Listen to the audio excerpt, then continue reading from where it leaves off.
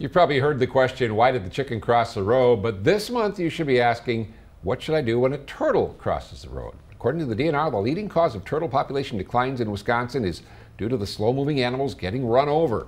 Turtle nesting season is now well underway, so the DNR is asking you to take action to protect turtle populations.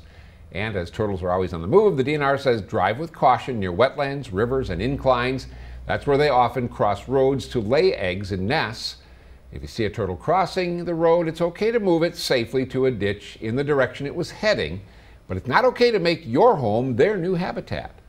It's really important to remember that all wild animals in the state of Wisconsin are native. They have to be wild, keep wildlife wild. So if you find one, it's okay to move it off the road or something like that.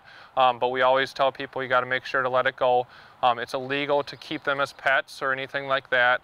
A lot of times they're just trying to get somewhere to have their habitats. Warden Bulk says if you're on a busy highway, turtles can do more damage to your vehicle or yourself if you stop or swerve to avoid one.